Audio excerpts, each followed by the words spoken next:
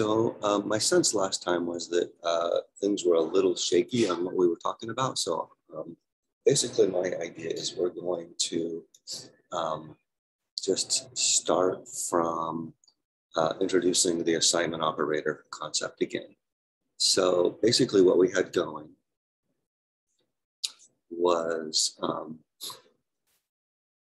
we had this picture at line 19. This was the situation that we had. That was the picture. Item 1 was 5 screwdriver. Item 2 was 9 hammer.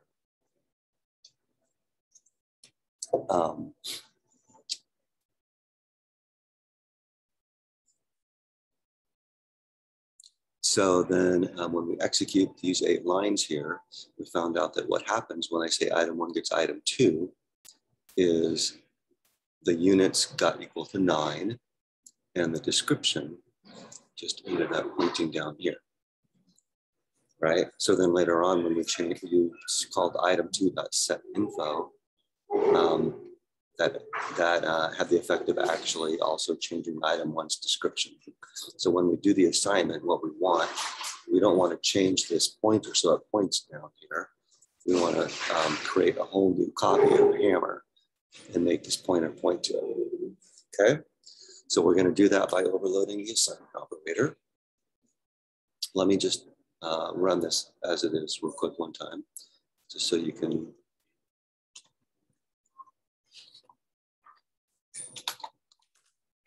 see what I'm talking about. Oops, what do we do? Oh.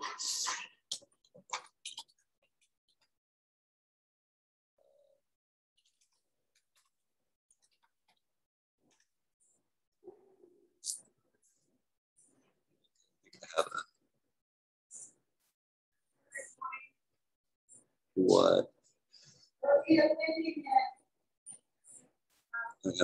think I just have a stray variable someplace.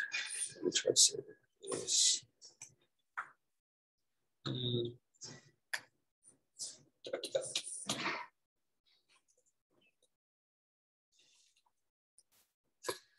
Okay, so you can see here that after setting item 1 to item 2, and then we set the info on item 2, it changes both item 1 and item 2 to lawnmower. Everyone understand why that's happening? It's because we ended up with this situation. Because that's what the default built-in assignment operator does. It just does a member-wise assignment. Okay. All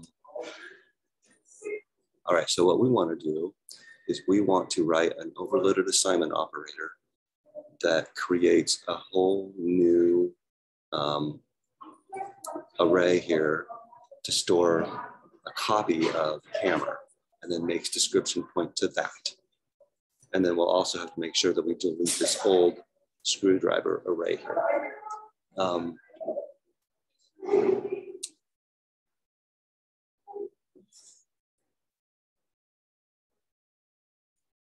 Sure. Okay, so any questions about what it is we're trying to do here with our overloaded assignment operator?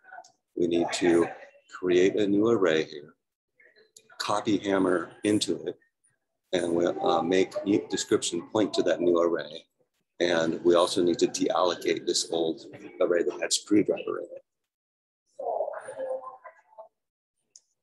One question you may have is, why don't we just copy hammer into where screwdriver is? And as a matter of fact, in this particular case, that would work.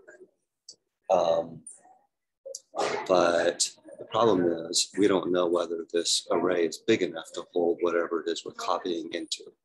So it's really going to be best to just create a whole new array and deallocate the old one.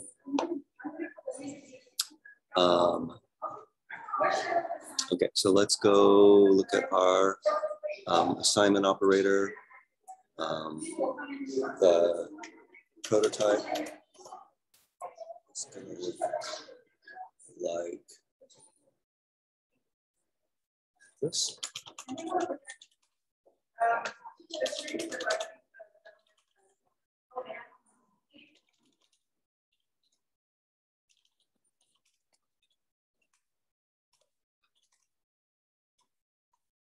Okay. I want you to take a minute and just look at this and let me know if you have, oops, sorry, that shouldn't be there. We don't need that there because we're already inside the scope of the inventory item class. So we don't need to tell the compiler that we're in the scope of the inventory item class. Any questions about any parts of this prototype? Okay, so if we look at main here, item 1 is going to be the calling object. So our objective is to copy write into the calling object. And then it turns out that the assignment operator also can evaluate to whatever got assigned. So that's why we return an inventory item object. Any questions about any of that?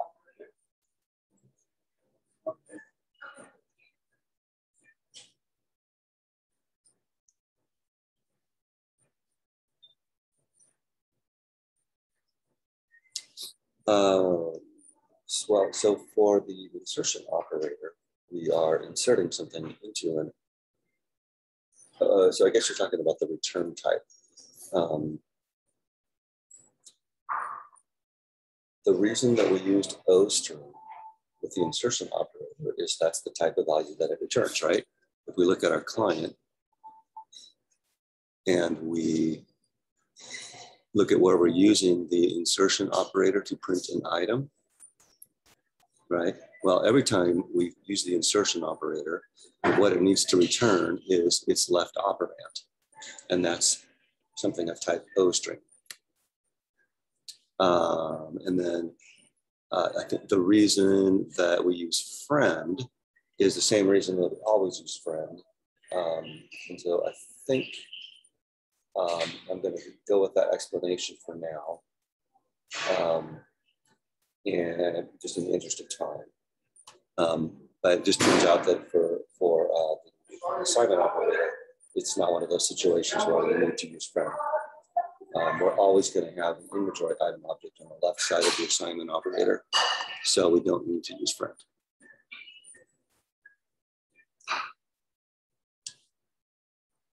Okay.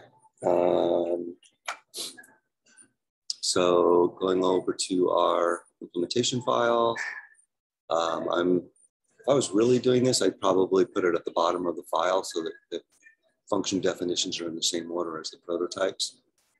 But I think just to keep things simple, I'm going to put insert things at the top here.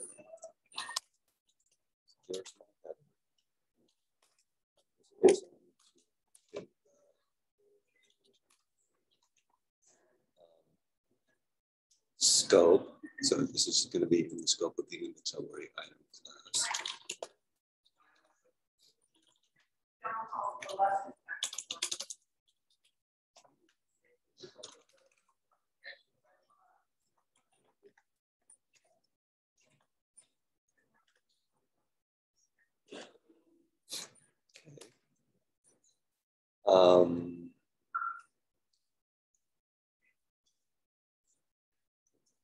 Okay, so my first shot at this is just going to say that it's going to be very similar to the set info function.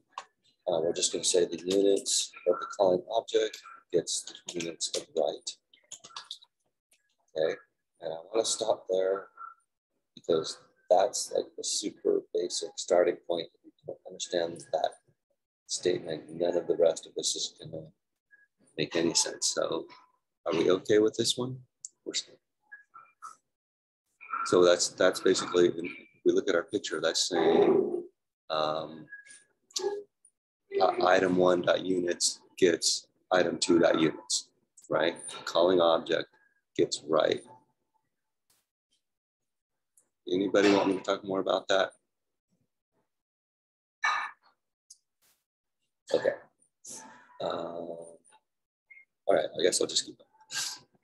So now we want to do basically the same thing with description, but as I've said a few times, you can't just say description gets write description. Right? That's what the the default assignment operator is doing. That's what we're trying to change. So what I have here in my assignment operator is just a member-wise assignment, which is exactly what the default assignment operator is anyway. So what we need to do here, instead of just an assignment, is we're going to create a new array for description to point at.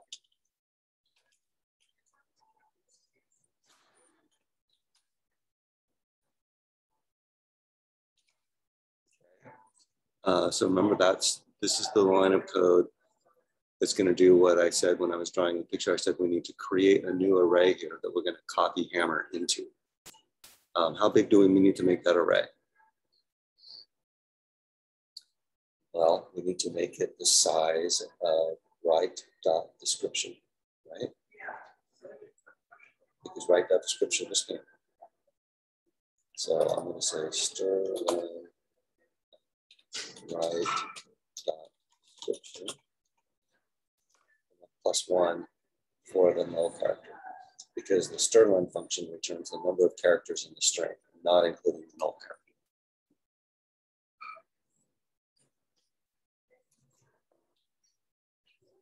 Okay.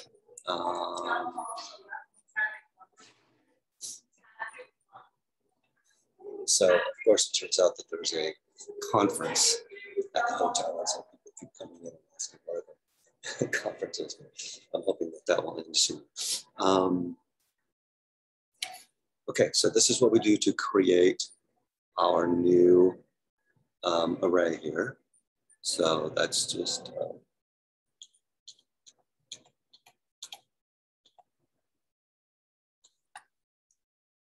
there's our new array, right? And because of the assignment here, it also makes this pointer point to the newly allocated array. Okay, any questions so far? Okay with that? All right, anything we forgot to do?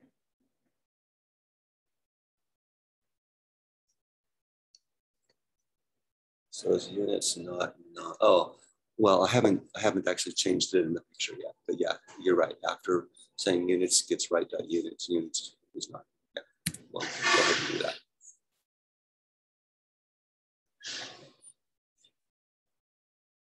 So, yeah. You have to delete the old one. Yes, exactly.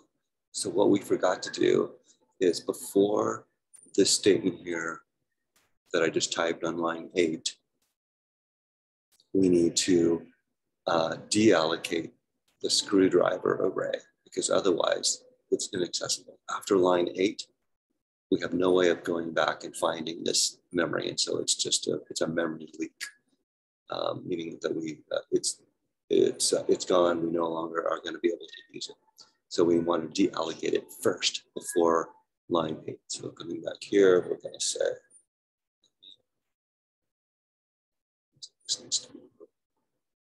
let me say delete.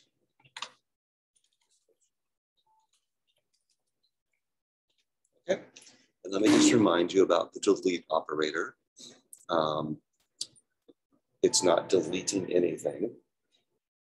It's deallocating something. And what it's deallocating is not description.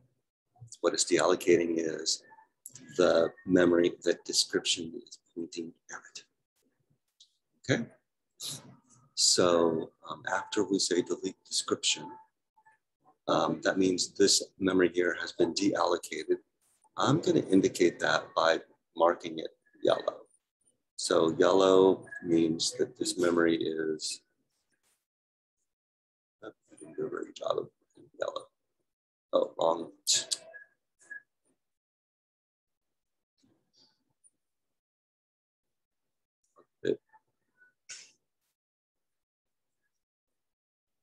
Okay, so yellow means that memory is now deallocated, and the next time I use the new operator, the computer could use that memory to allocate the new memory that I'm asking it to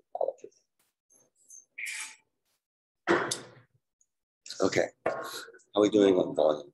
Could everyone hear that last sentence? Okay.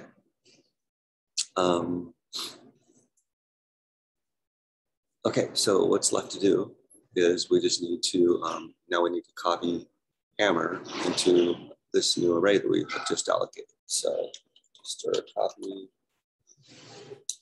description,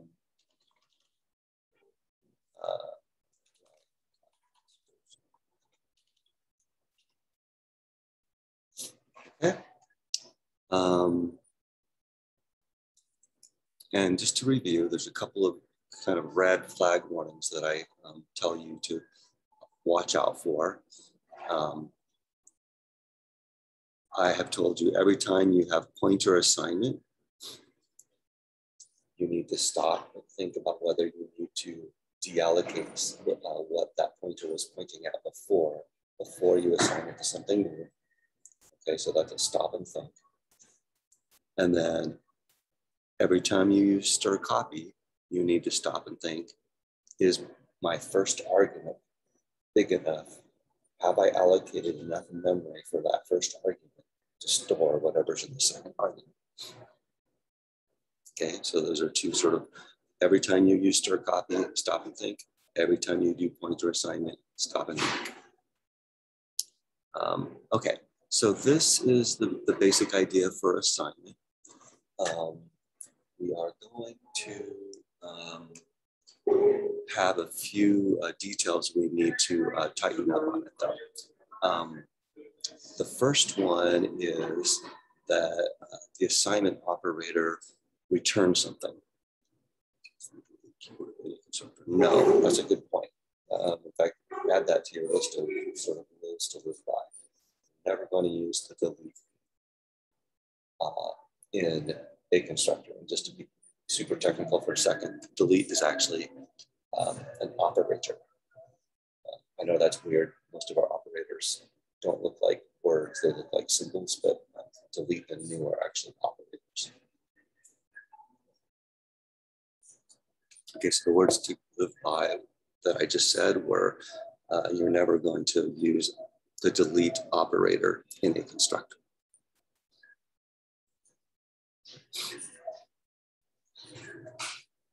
Okay, so let me just say that I wouldn't stake my life on that. Someone might be able to come up with an example where you would want to use a destructor, the delete keyword in a constructor, but I can't think of any situation like that. So I think you're pretty safe going with that rule for now anyway. Okay, so I was saying that the assignment operator, when we use it, so here we are, we're just going to review a little bit about how the assignment operator works.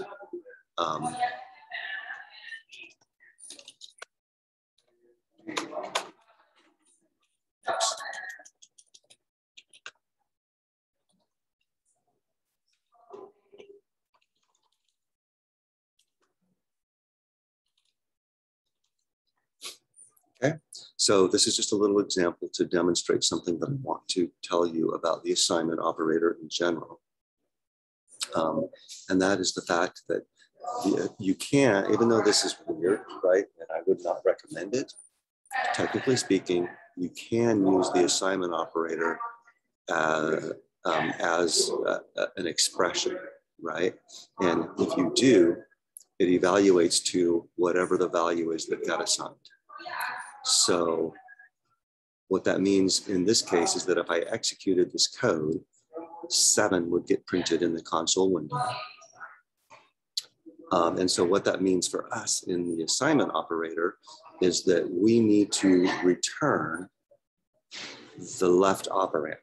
So after we're done with everything else in the assignment operator, we're just going to return the left operand because that's what the assignment operator evaluates to. Okay, so I'm not even going to run this. I think you guys understand what I'm saying there. So in the assignment operator,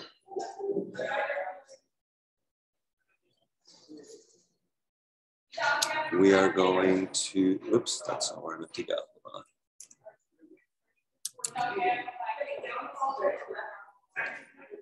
In the assignment operator, we are going to, at the bottom, going to return star this. Oops. Okay. Any questions about that? Oh, you know what? I never did. I never, in my picture, I never updated my picture to reflect the results of the stir copy, right? So once we do the stir copy, our picture is going to look like that.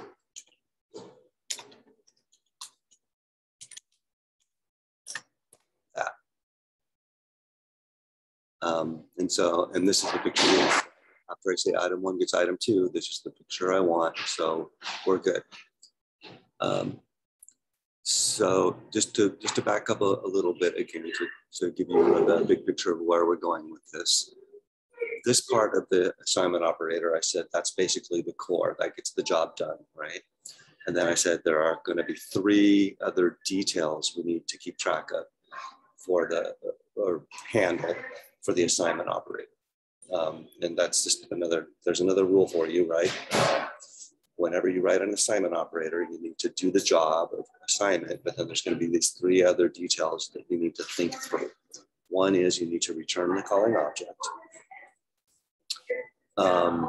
Second one is, hold on, I'm spacing out. What the second one is.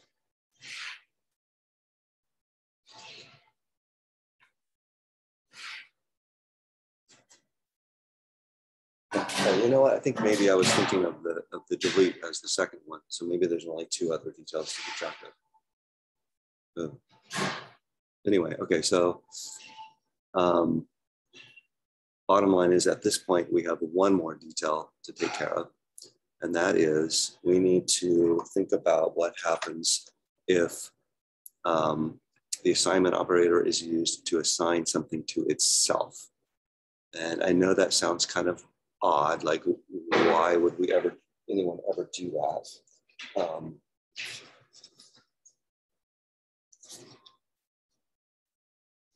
But let me just add a couple lines to the client.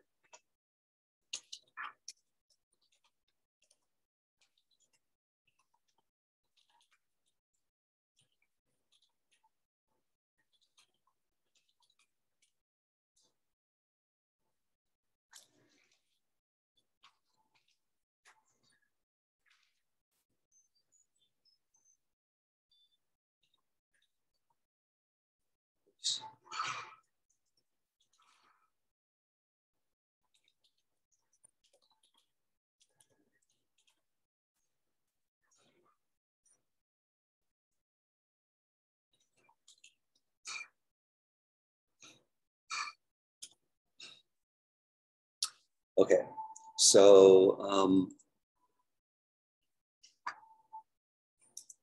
I want to justify the fact that we need to handle this situation in 2 ways. One is, even though this is really weird, why would anyone ever do it?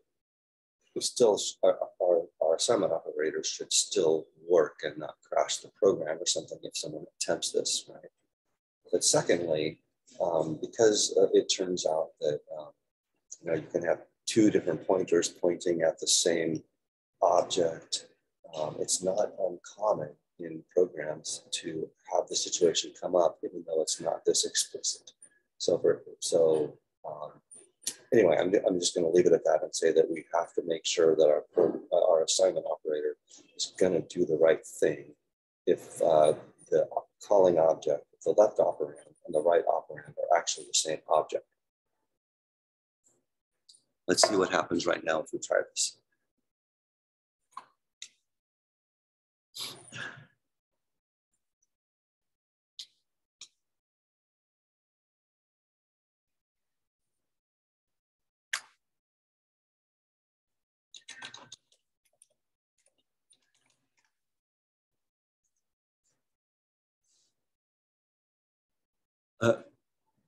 Okay, that's interesting. It actually worked, right?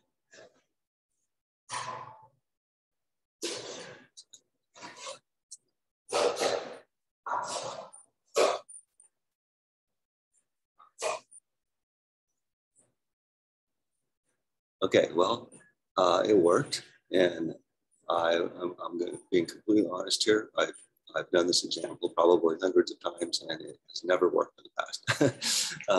So let's take a look at what's going on here.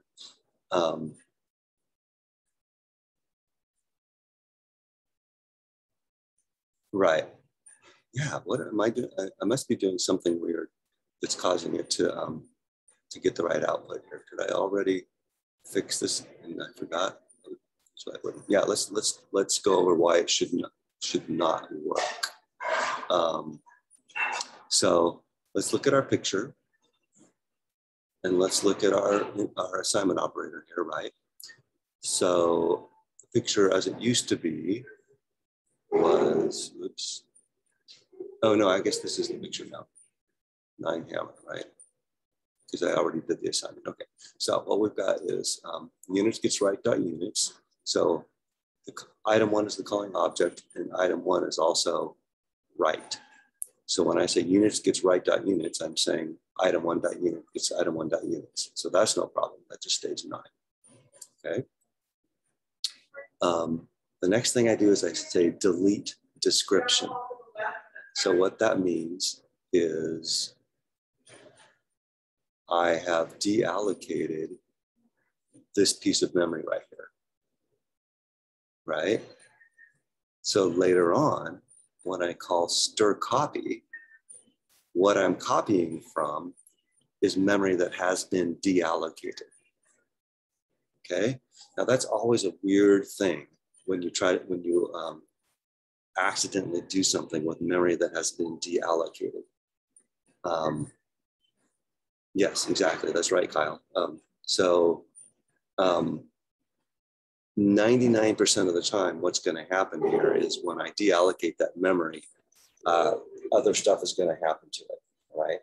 But I think the reason that this is working, and I don't want the fact that it's actually not working to make things too complex for us here, but what's actually happening is that even though I've deallocated this memory, the same contents are still just sitting there.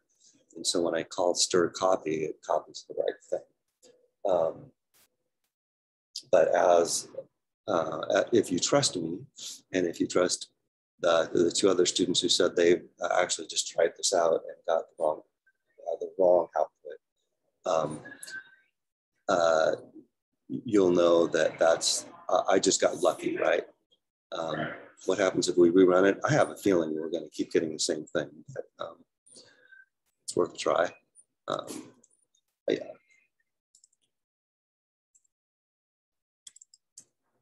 Yeah, same thing. Very interesting. Anyway, yes, got a lottery ticket. Yes, exactly. And I could go to Vegas. All right, so let's just talk about how we're going to fix that problem. Okay, the problem being that when I call delete here, I'm deallocating something that I don't want to deallocate, right? So here's what I'm going to do. First of all, let me go back to my original picture. So this is not deallocated. And I'm just going to, right here, I'm going to say, before I do anything, I'm going to say if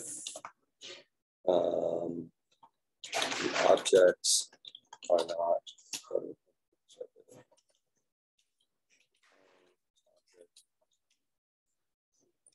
sorry, can't decide how to say this. Start this and write same.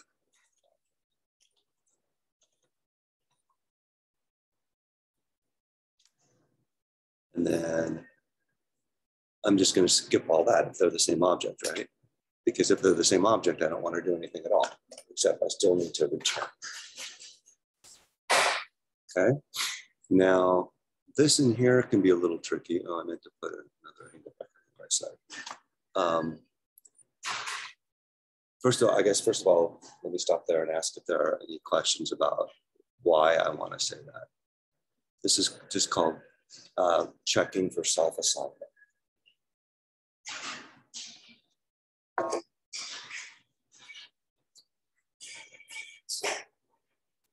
Okay, So you have to be careful here. Maybe the first instinct might be to say this: if star of this is equal to right. Okay. There's a couple problems with that. One is this is using the equals to operator to compare inventory item objects. And we haven't overloaded the equals to operator to compare inventory item objects. So that's not going to work. However, even if we did overload the equals to operator to compare inventory item objects, this would still be a bad idea, because what we're doing here is we're checking to see if the objects are equal. But what we really want to do is we want to check to see if they are actually the same object in width. Okay, so what we're going to do is I'm going to say if this, which is a pointer to the column object, is equal to the address of right. Okay, so what that's saying is that if the memory address of the calling object is equal to the memory address of the right parameter. So in other words, if they are occupying exactly the same memory, then we're not going to do the assignment. We're just going to leave it alone. Okay. Let me just say that a lot of this may seem kind of complicated, but it's, you don't, in one sense, you don't really even need to understand what's going on here to get this right? You could just put this at the top of every assignment operator you ever overload, and you'll be fine, right? And just return star this at the bottom of every assignment operator you ever overload. Okay. So I think we're done with our assignment operator now. I'm almost afraid to run it again because I'm afraid that I'm going to get unexpected results. But let's go ahead and just make sure we didn't break it, right?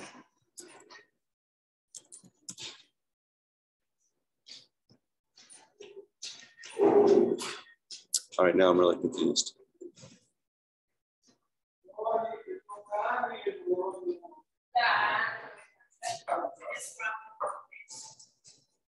So at this point, item 1 is 5 screwdriver. Oh, this whole time, item 1 has been.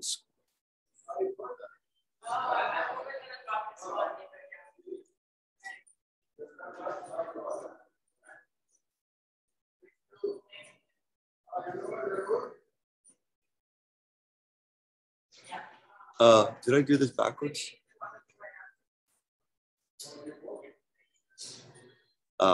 This is supposed to be not equals to. Okay, glad I checked that. Okay, does that make sense? Basically what I said is, only if they are the same object, do all of this, right? And what I was supposed to say is, only if they aren't the same object, do all of the copying.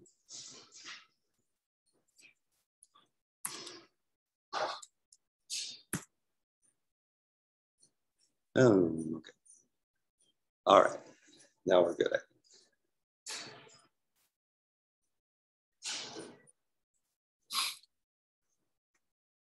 Okay, any questions about that?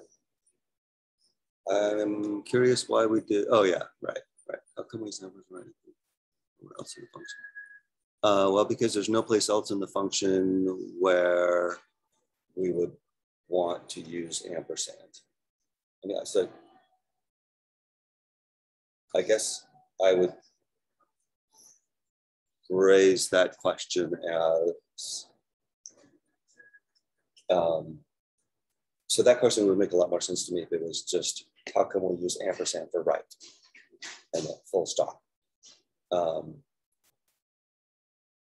And because the answer to why don't we use it anywhere else in the function is that there's no place else in the function that it belongs. But so just to review why we used it in front of right, I started with this because I thought this is usually what is most instinctively, the students would instinctively would try, right?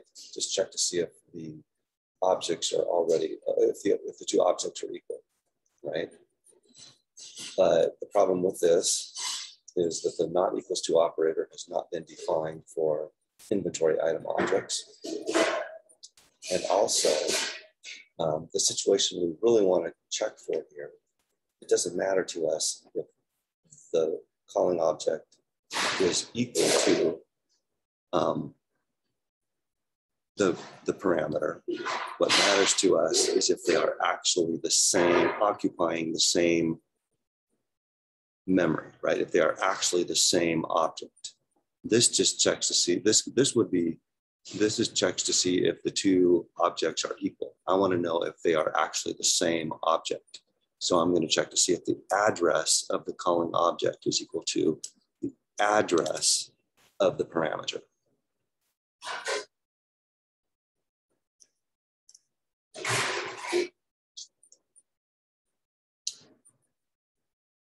Okay, oh yeah, so this is not passed by reference. This is what you think, right? That's a good point. The ampersand is used in several completely different ways in C++, right? And in this case, we're not using it as a pass by reference. This has nothing to do with pass by reference, right? Here, this is just saying, this is the address of operator.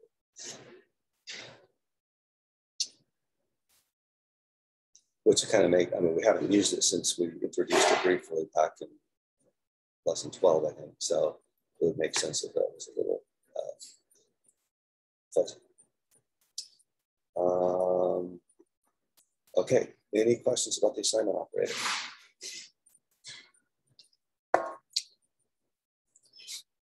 Okay, I'm gonna, it turns out that whenever we use dynamic memory in a class, there are 3 member functions that we're going to have to provide to handle special situations like this, okay? And when I learned this, I was taught that these were called the big 3. I'm not sure if that's common terminology, although I think you could probably find it if you Googled it, but that's what we're going to call it. We're going to call these the big 3. I think when I Google this, sometimes I get, some people call it the rule of 3. So if you Google like C++ rule of 3, you'll get these 3 functions. But basically, the assignment operator is the first of those 3. Okay, so basically 90% of what we need to cover for the rest of this lesson is I need to tell you what the other 2 are. Turns out the assignment operator is also by far the most complicated of the 3. So I guess that, just to give you a little bit of good news. So does that make sense? That's kind of, I just took a step back there and gave you kind of a big picture view of where we're headed with this. The assignment operator is the first of 3 functions that we're going to need to provide every time we're writing a class that uses dynamic memory. Okay, let me tell you what the second of those 3 functions is. But I'm going to kind of try to motivate it before I just tell you.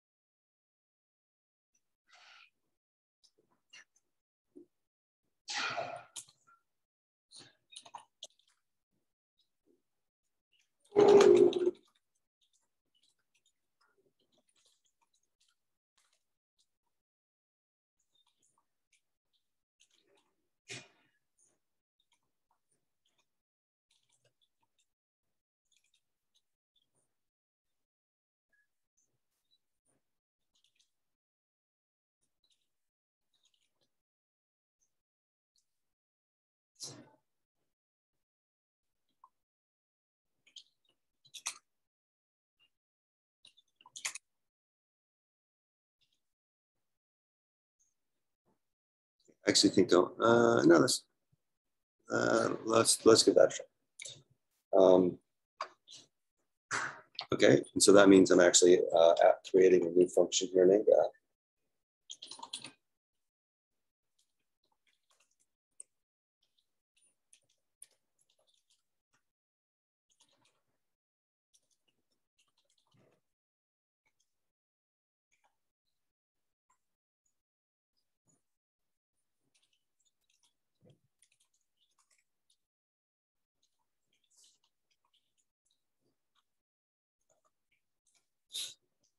Okay, so the idea here is that because this is pass by value, it is not going to change item one, right? If it changes item one, then we have a problem.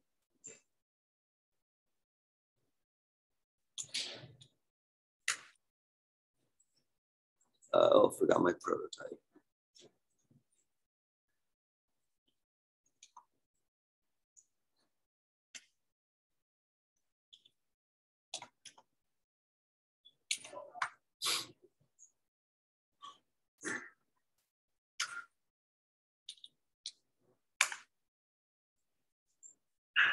Okay, after being used as an argument to a pass by value parameter, item one is still 9 pizza.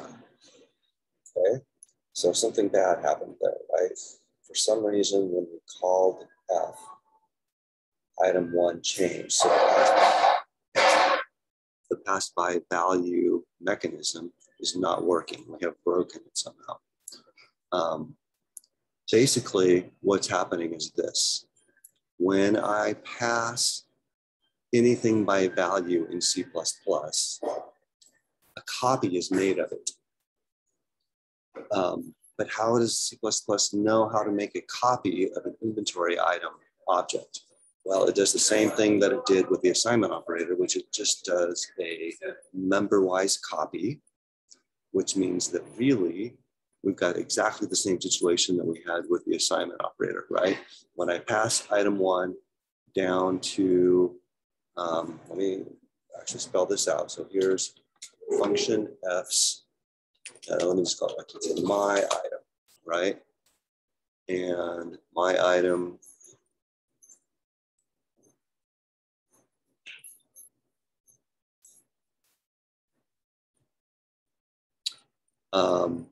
is a copy, because it's a parameter, a pass by value parameter, it's going to be a copy of the corresponding argument, which was item one.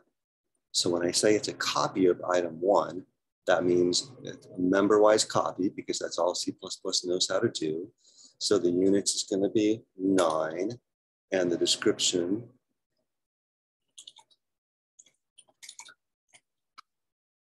is going to be a copy of this memory address, which means we're just getting a pointer to the same thing that item one.description was pointing at, right? So down here inside my function, when I say my item.setInfo, I'm changing this, which means that I'm actually also changing item one back up here in main. So the problem is this. We need to tell C++ that when it makes a copy of an inventory item, it needs to do a deep copy instead of a shallow copy. I should have introduced that terminology earlier. So let me just do it now, right? When we were working on the assignment operator, the default assignment operator that wasn't doing what we needed it to do was doing a shallow copy. It was just copying, a number-wise copy, copying the memory address, shallow copy. And what we needed to do was called a deep copy. Don't just copy the memory address, copy this thing that the memory address is pointing at. So a deep copy. Same exact situation for when C++ makes a copy of an object. So in C++, we can overload the default behavior by providing what's called a copy constructor.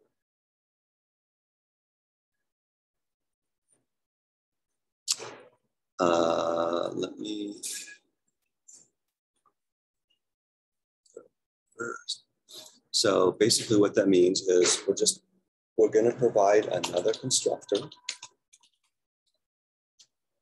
whose parameter is an inventory item object.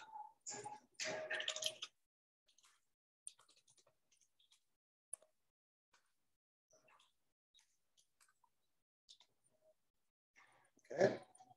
And so what's going to happen is once we provide that constructor, whenever C++ needs to make a copy of an inventory item object for some reason, it's going to call that constructor instead of using its default behavior.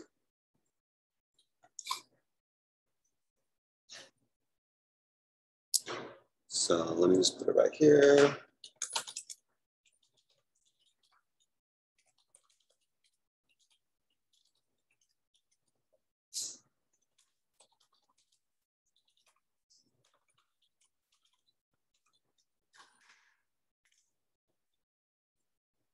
Okay. And so it turns out that this is basically exactly the same as the assignment operator, except simpler, right? We don't need to worry about the self-assignment. We don't return anything because this is a constructor. We don't delete anything because this is a constructor. So basically what's going to happen is we just need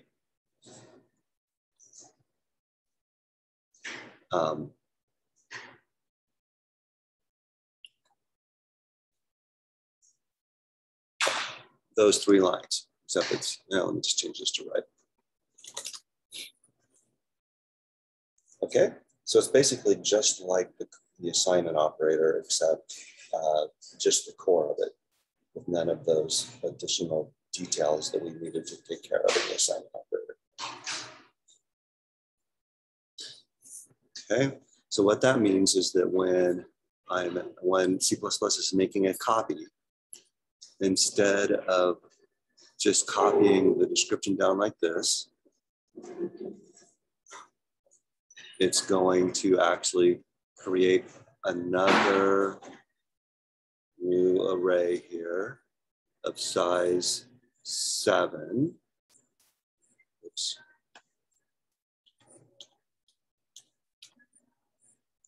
Right, that's what the description, that's what this line 19 does. And then line 20 is going to actually put the word hammer in there.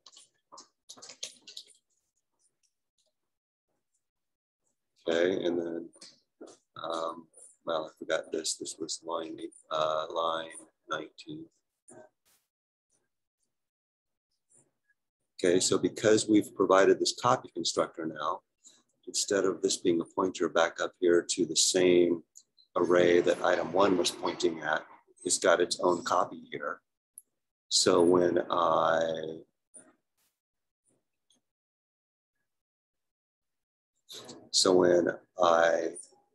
call my item.setInfo, it's going to actually change this to pizza.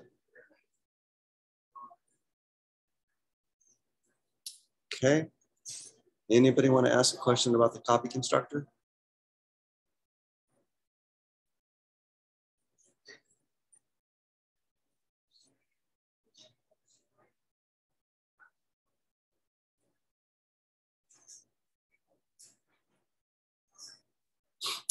Okay.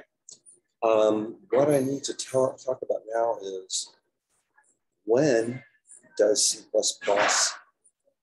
need to make a copy of an object? It turns out that this is sort of a nice, unique thing, because there are exactly 3 situations in C++ where C++ needs to make a copy, and therefore would call a copy constructor if it exists. So this is another one of those, what did I say, rule of life or something?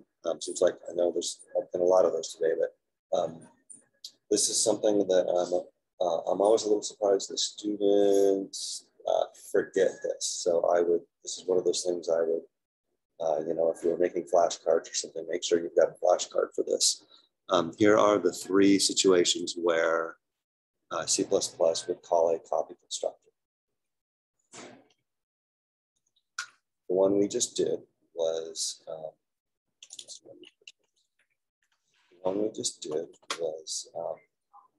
pass by value. Okay. The second one is initialization. Okay, so what that means is if I declare this, hold on a second.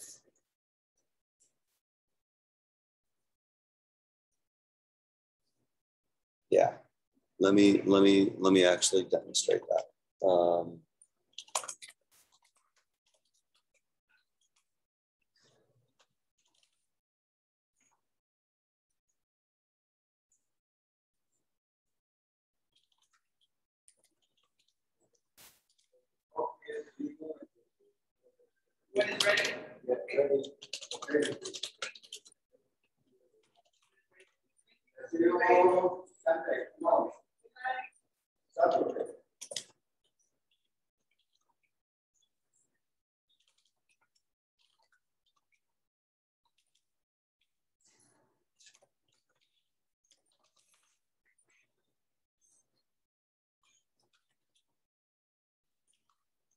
Yeah, sorry, I'm a little trouble.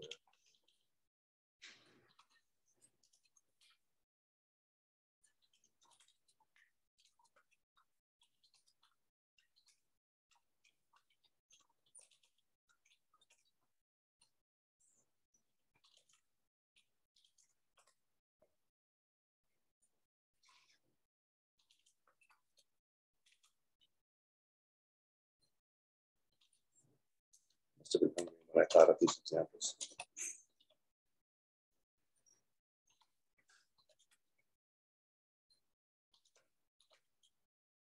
Oops, what am I doing? Now I just want to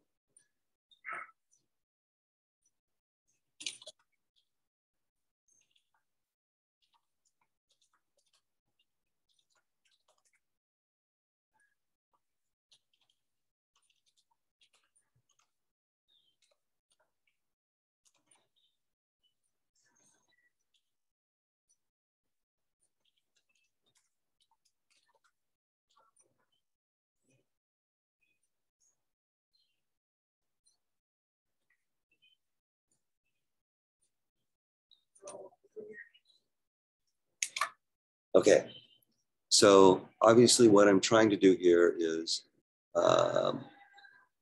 item one none of this should change item one, right? I'm setting item 3 equal to item 1. And then I am using set info to change item 3. But that should not change item 1. Okay, and as you can probably guess by now, it's going to. Well, no, it's actually not going to because, oops, hold on. Because I have a copy. So let's see that.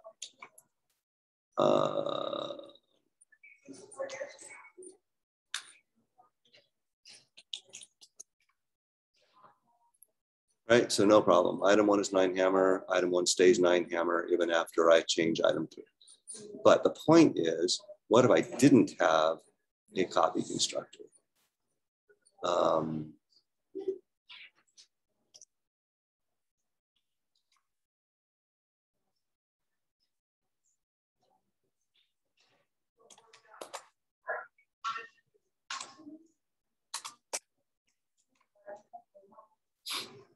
Okay, gonna try it again without a copy constructor.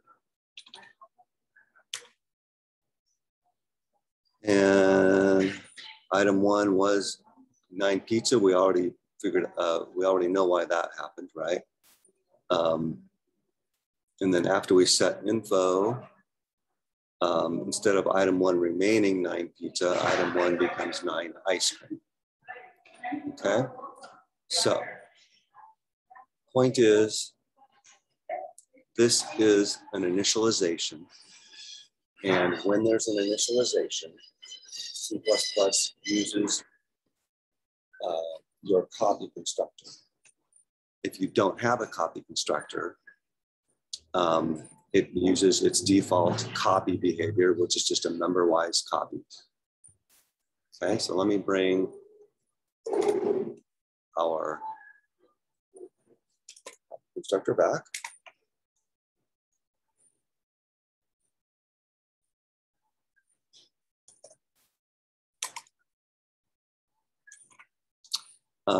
The thing that I would expect someone to have asked me about is, wait a minute, isn't that just an assignment operator? And didn't we already overload the assignment operator?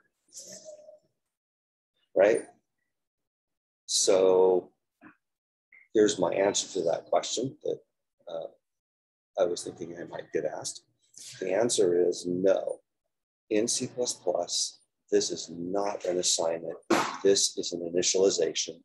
And in C++, those are two completely different things.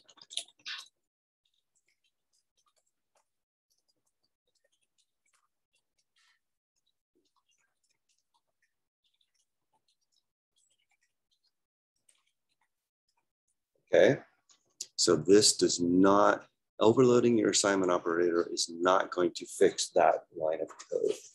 That line of code invokes your copy constructor because it is not an assignment, it is an initialization. In fact, another way of saying this is,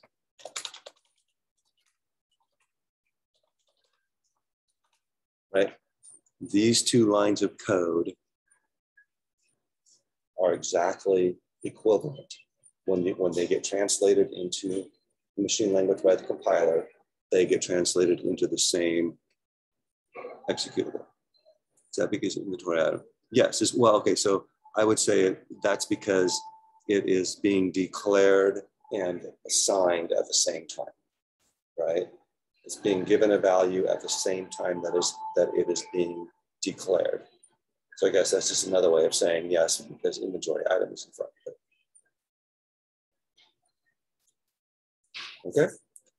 Interesting, just a little, I mean, something that sometimes makes this make even more sense to students is when I tell them that when I declare and initialize an int variable or any other kind of variable, I could say exactly the same thing like this, right? That's just not normally how we write it.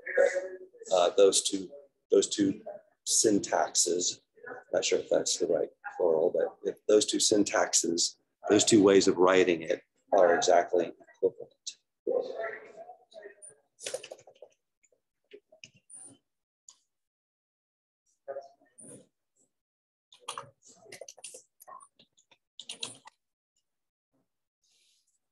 Okay, so that's the second situation in which C++ uses the copy constructor.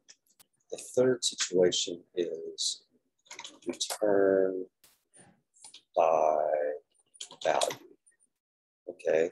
And I say return by value, even though for our purposes, we have never done any other kind of return. So I could have just said return. Maybe I will say that, return values. When C++ returns a value from a function, what it's returning is a copy of that value. So that's gonna also invoke your copy constructor. Any other questions?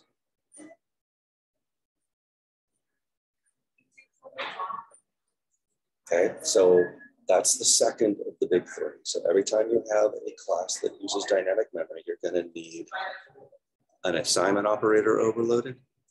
You're going to need a copy constructor overloaded. And then the third problem that I'm going to attempt to motivate here is, oh, shoot. Okay, let me try again. I don't know why I would suddenly be cutting out, but so the big three, we've talked about two of them so far, right? The assignment operator and the copy constructor are the first two of the big three. And We call them the big three because they are the three functions that you always must provide every time you have a class that uses dynamic memory. Okay.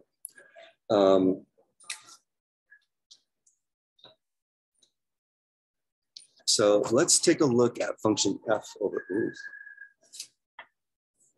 Let's take a look at function f over here. What happens? Remember that when we called function f, our copy constructor was called to create this copy of the argument. The argument was item 1. So here's my item. What happens when we reach the end of function f? Okay, when we reach the end of function f, what happens is that any local variables are automatically deallocated, right? And my item counts as a local variable, right? It's a parameter, but that just means it's a local variable that got past a value. And so what happens is my item is automatically deallocated, which means if I color it yellow because it's deallocated, which means those two memory locations are going to be now deallocated, right? And then we end the function. And what's the problem here?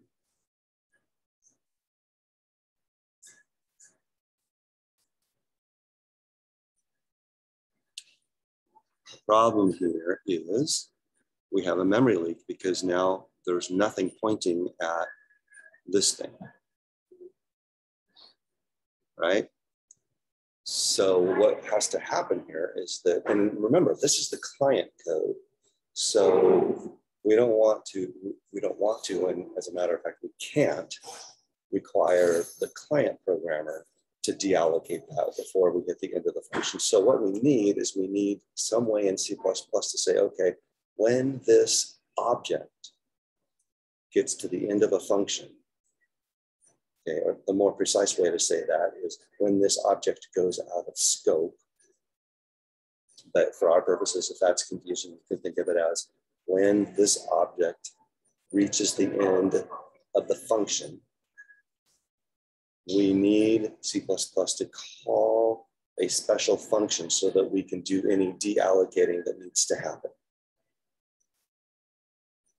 Okay, that special function is called a destructor. And you know what, even though there's only 6 minutes left, my computer is about to die. I just need to take 10 seconds here and plug it in. Give me a second.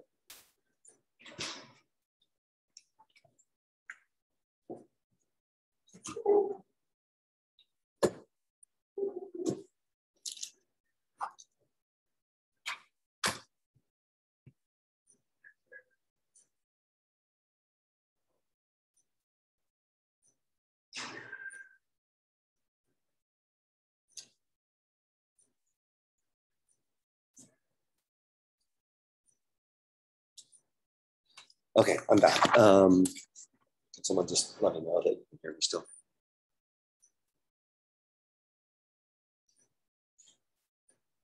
Okay, awesome.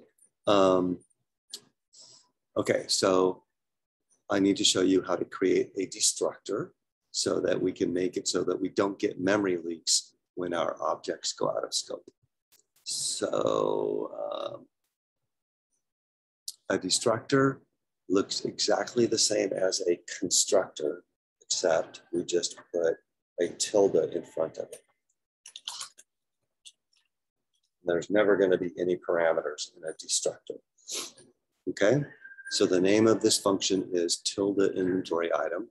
That's our destructor.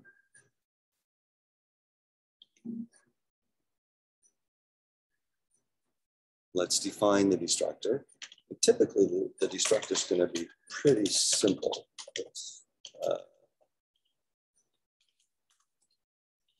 So there's no return type. It's in the scope of the inventory item class. Name of the function is tilde inventory item. no parameters. And it turns out that all we need to do is just delete description, right? That's the only problem, is that we needed to deallocate this memory out here before deallocating these two, which happens automatically.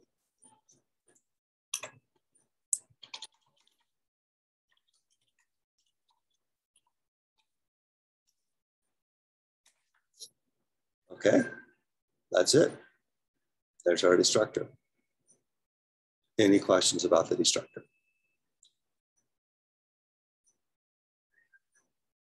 Yes, that's number 3.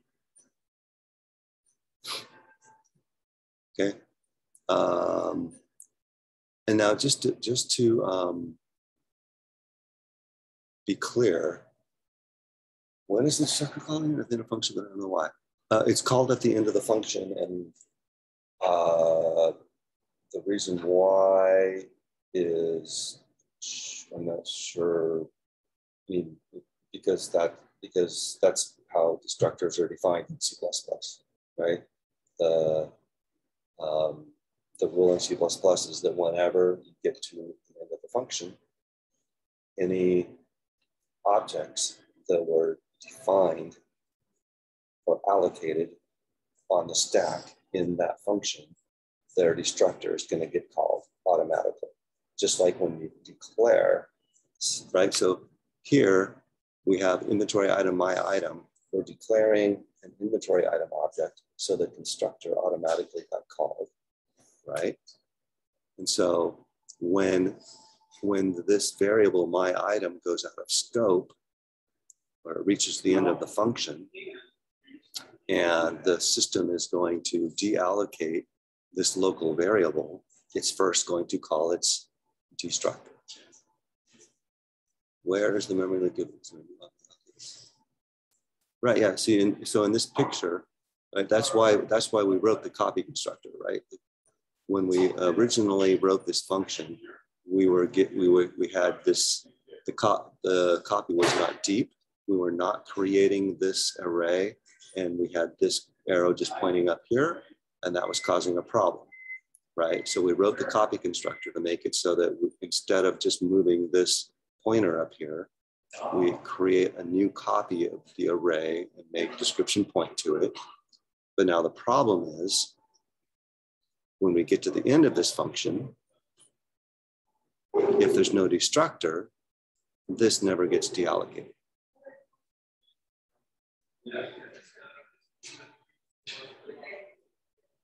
Okay, so that's the job of the destructor. All right. Okay, let me say a couple things about what, I realize we're out of time, and there's actually a little bit more going on in this lesson. I'm hoping that you're going to be able to just pick it up from the written lesson, or maybe Kyle can help you out a little bit with it in lab. I'm not sure what his plans are there, but I think that the rest of the stuff in this lesson is a little more straightforward. There's also videos in Canvas from previous semesters when I have taught this stuff, if you prefer to actually see a video. Calling the destructor is automatic. You do not call the destructor explicitly. It happens automatically when an object goes out of scope, just like a constructor. So let me say a couple words about working with destructors. I would suggest that you might want to just get your entire program working first without your destructor, because often what happens is students will put a destructor in, and the destructor will cause things to break, but it's not because the destructor is wrong, it's because there's something wrong someplace else. So it's helpful in terms of focusing in on where your bugs are if you just get everything working first and then add a destructor. Or, alternatively, if you've got everything down and something's not working and you can't figure out why, just try taking the destructor out and then seeing if everything works. That'll help you pin down where the error is.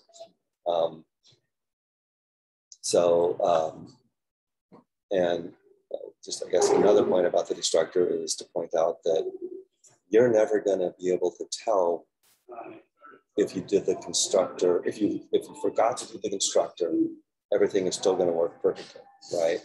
It's one of those few times in programming classes where you can get something wrong and you can't tell that from your output. So you're going to have to just be careful about that. All the destructor does is stuff is going on behind the scenes. Okay, any other questions? Otherwise, we're over by a couple of minutes. When I try to compile my functions anytime, there's two topics regarding fabricated functions. Let me answer that question. If we look at assignment 10,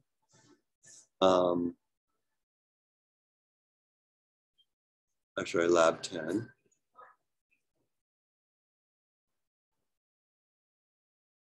Oh, I guess this isn't, yeah, this, did you see this? Unfortunately, Visual C++ will report an error when you try to use strcpy or strcat, and here's how to prevent that. Okay.